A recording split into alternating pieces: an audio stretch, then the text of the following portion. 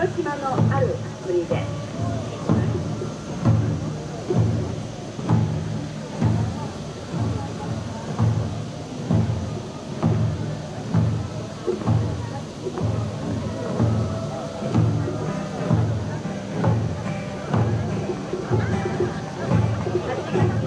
青空に今もこだまするの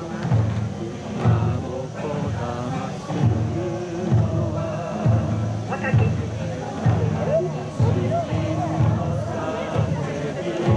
学者の声。あなたに感じますか？手のひらのぬくもりがその悔し涙が引きつける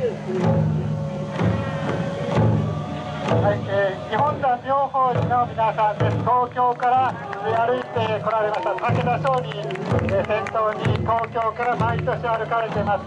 核兵器廃絶を祈って歩かれている日本山妙法寺の皆さんです。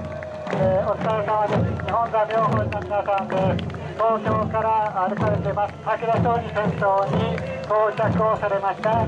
ご苦労様です。ご苦労様です。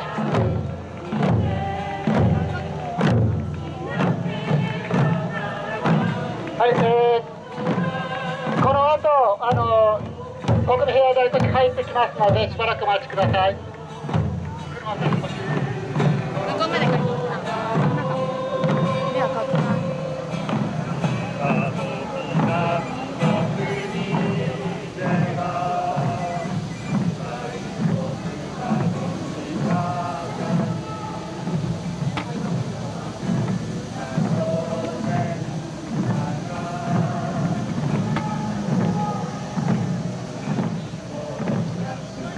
痩せた母の胸に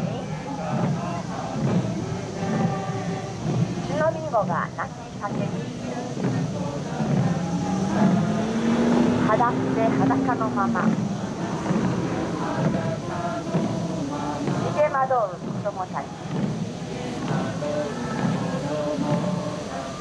祖国の危機を家族とみなすことも許されない戦争が